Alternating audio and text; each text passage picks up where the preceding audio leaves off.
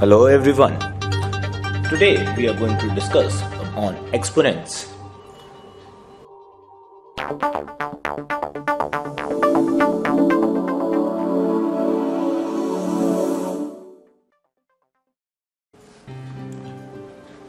Now let's see what exponents are really.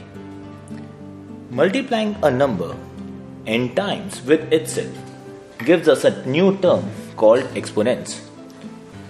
That means if I multiply any number a n times, I can write it like a raised to the power n, where a is my base and n is called the power or exponent. Examples: if I multiply number 2, say 5 times, 2 into 2 into 2 into 2 into 2, the end result comes out to be 2 raised to the power 5. If I multiply, say number 3, 10 times, I can easily write it like 3 raised to the power 10. Now let's start with some fundamental properties of exponents. If a is any number and m and n are rational numbers, then the first property is a multiplicative property.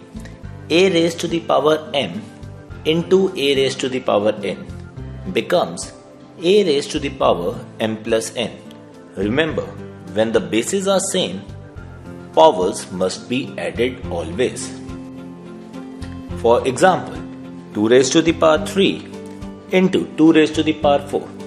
Now I don't have to actually multiply them. I can easily write it like 2 raised to the power 3 plus 4, since the basis of both the numbers is same, that is 2. Next we come to division property. If I have the same number and we are actually dividing it, which have unequal powers, then I can write it like a raised to the power m divided by a raised to the power n comes out to be a raised to the power m minus n. For example, 2 raised to the power 4 divided by 2 raised to the power 3 is equal to actually 2 raised to the power 4 minus 3. Next property is a power property. If I have a number like a raised to the power m raised to the power n, that means the powers have to be multiplied and not added. A raised to the power m into n. For example, if I have a number 2 raised to the power 4 raised to the power 5, I can write it like 2 raised to the power 4 into 5, which comes out to be 2 raised to the power 20. Now, let's move forward to the square root property. It's a very important property. If I have a number, let's say a raised to the power m, and I have nth root of this number, then the nth root is divided by the power I have of the number. That means I'll write it like a raised to the power m divided by n. The powers are divided. Whenever you have power in root, nth root or whatever is the case, the power is always in a reciprocal mode. That is, it is always divided. For example, I had 5th root of 3 raised to the power 4. Now 5th root automatically comes at the bottom. It automatically becomes reciprocal, and I'll write it like 3 raised to the power 4 upon 5. Let's discuss some other very important properties. If I have minus 1 raised to the power n, no, I don't have to actually calculate it. it becomes -1 if n is any odd natural number. Let's say I have to multiply -1 raised to the power 9. I don't have to actually multiply. It is, since 9 is odd number, the answer is automatically going to be -1. The same way, if I have -1 raised to the power n, that is always going to be 1 if n is an even natural number. -1 raised to the power, say 12, all the negative signs are going to be cancelled out. The answer will be 1 only.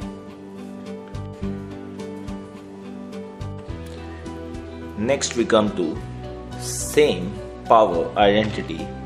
A and B are any numbers and n is a rational number. Then a raised to the power n into b raised to the power n comes to be ab whole raised to the power n. Now here what we have, bases are different but the power is same. So I can actually write it like ab raised to the power n. For example, 2 raised to the power 4 into 3 raised to the power 4. Now bases are different. What I'll do is I'll multiply the bases and the power will still remain same. I can write it like 2 into 3 raised to the power 4. Next we have, if we have two numbers a and b and they both have the same power n but are actually being divided, what I'll do is I'll divide the numbers and raise the power of the both. That means a raised to the power n divided by b raised to the power n comes out to be a upon b whole raised to the power n. Example, 2 raised to the power 4 divided by 3 raised to the power 4 comes out to be 2 upon 3 or 2 divided by 3 raised to the power 4. Next, again some fundamental properties of exponents. A raised to the power 0, whenever a is any number, is always and always going to be 1. You don't have to worry what is the value of a. 2 raised to the power 0 is 1, minus 9 raised to the power 0 is 1, root 2 raised to the power 0 is 1. Any damn number raised to the power 0 is always going to remain 1. Another property, a raised to the power minus n is always going to be written like 1 upon a raised to the power n. If we take the whole number in the reciprocal form, the powers change their sign automatically. 5 raised to the power minus 3 becomes 1 upon 5 raised to the power 3. We took the number from numerator to denominator, the powers change their sign. Points to remember. Please remember guys, whatever we have discussed in this episode, 5 raised to the power 3 plus 5 raised to the power 4 is never equal to 5 raised to the power 3 plus 4. This is considered to be pop in maths. This is the most fundamental mistake you are going to commit. Please try to avoid it. It is actually 5 raised to the power 3 into 5 raised to the power 4 is equal to 5 raised to the power 3 plus 4. Well, I hope you understood and enjoyed the lecture. See you soon with our next lesson on angles. Thank you.